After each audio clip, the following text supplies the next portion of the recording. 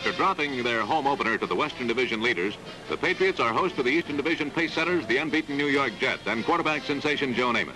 It's World Series weather as Babe Parilli starts pitching strikes midway through the first quarter. Parilli throws, and Gino Cappelletti makes a great grab on the Jets' 6. The underdog Patriots are threatening.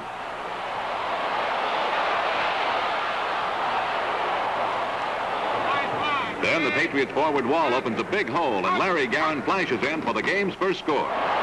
After one period, it's 7-0 Boston, but the Jets score to make it a close 10-7 Boston lead at the end of the half. The defense continues to stymie Joe Namath. Ron Hall kills a drive with an interception in the end zone.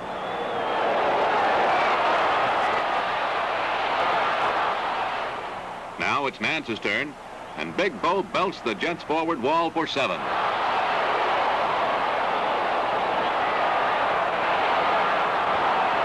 The Jets defense doesn't know what to expect as Parilli goes back to the air. Art Graham makes the grab in Jets territory for another first down. Gino Cappelletti caps off this drive by making a nice move on Johnny Sample, then catching Babe Parilli's pass for the score. Boston goes ahead 17-7. Joe Namath can't get on track as cornerback Tom Hennessy intercepts his second Namath aerial late in the third quarter. The Patriots are primed for an upset.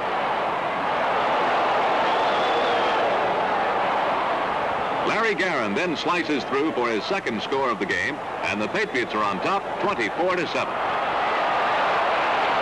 After one more New York touchdown cuts the lead to 24-14, Namath engineers a quick but deadly drive for the visitors. This long pass to Big Turner is worth 42 yards and a first down on the Patriots' 14. Namath throws for the score to rookie Pete Lammons. And the Patriots' lead is cut to 3.